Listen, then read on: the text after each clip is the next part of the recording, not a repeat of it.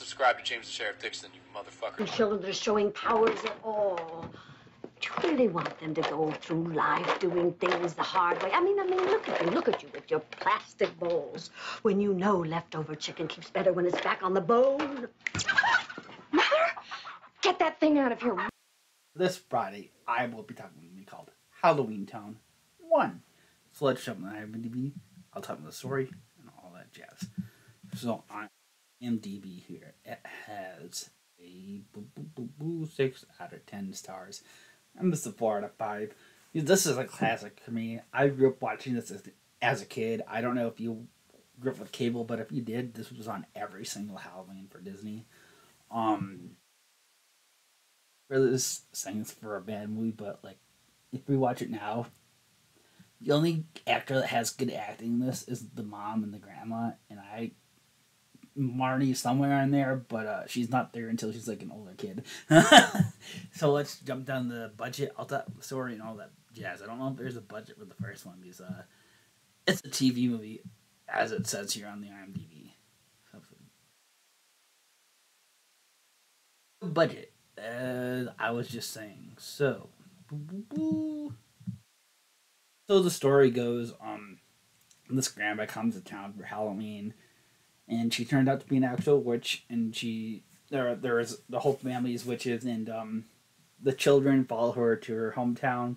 It turned out to be a town full of monsters, and they're being run by this guy that's an evil mayor, and he puts a spell on this town to try to take them over, and the children stop them. That's pretty much the gist of the story.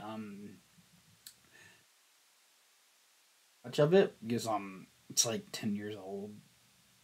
I just up here when did it come out? At this point, as like 20 years old, or 20 years old. Yeah, it's about this evil mayor that's trying to take over this town, and the main family. I have trouble pronouncing names. If you know me by now. That's pretty much the story. These children find out they're witches. They follow their grandma to her hometown, which actually has real monsters and demons and shit.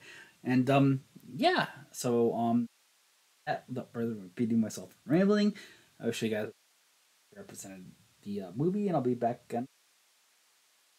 And after I specifically told you not to tell them anything about it, I was only trying to do what you should have done long ago. You're on the verge of breaking a tradition that goes back more than 1,000 years. Your tradition, Mother, not mine. Marnie is my daughter, and if I decide not to train her like a witch, then it's none of your business. A witch's 13th Halloween is supposed to mark the completion of her training.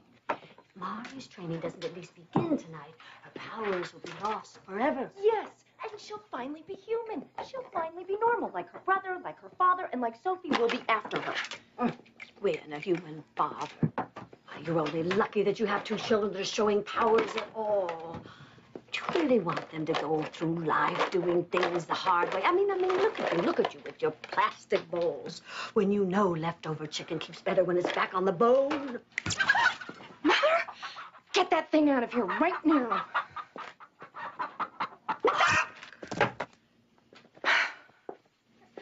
For years, you have been coming here. You've been dropping hints to Marnie, and you've been badgering me to start her training. I know that that's why you came here tonight, Mother, but the fight is over. You know that? The clock has finally run out, and you can just go home. Quinn, as much as I think you're making a terrible mistake with Marnie, you're wrong about why I came here tonight. The fact is, I came to ask for your help. My help? With what? Well, something is wrong at home. Something's happening. Every day, I find another neighbor has changed, turned hateful, it's frightening. And soon after that, they disappear altogether. Oh, please, Mother, my neighbors disappear sometimes, too. It's called moving. Oh, Gwendolyn, I'm quite serious about this. It's as though something or someone is trying to return us to the dark times. And I fear my powers alone may not be enough to stop it. I need another Cromwell, which I need you. Mother, There are plenty of other witches and warlocks in Halloweentown. Why didn't you recruit one of them? Oh, I've tried. You know how it is today. No one wants to get involved. Mother, I'm sure that you believe that there's some kind of problem. But I can't just leave my kids to go fight some nameless force in another world that I have nothing to do with. Nothing to do with? Well, fine. Bury your head in the sand of that precious mortal world of yours. Perhaps the Cromwell line will end with you. But let's just hope that Halloweentown doesn't come to an end along with it.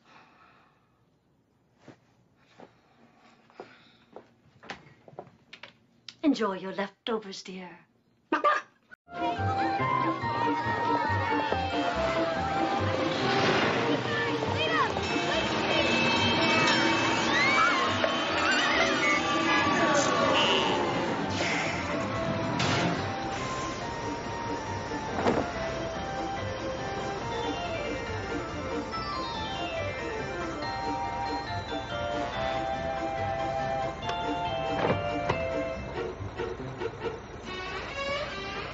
Oh, come on.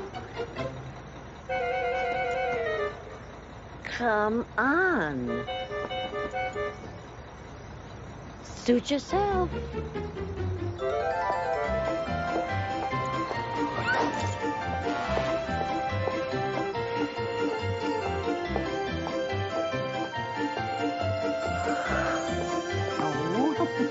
Those were the scenes that best represent this movie.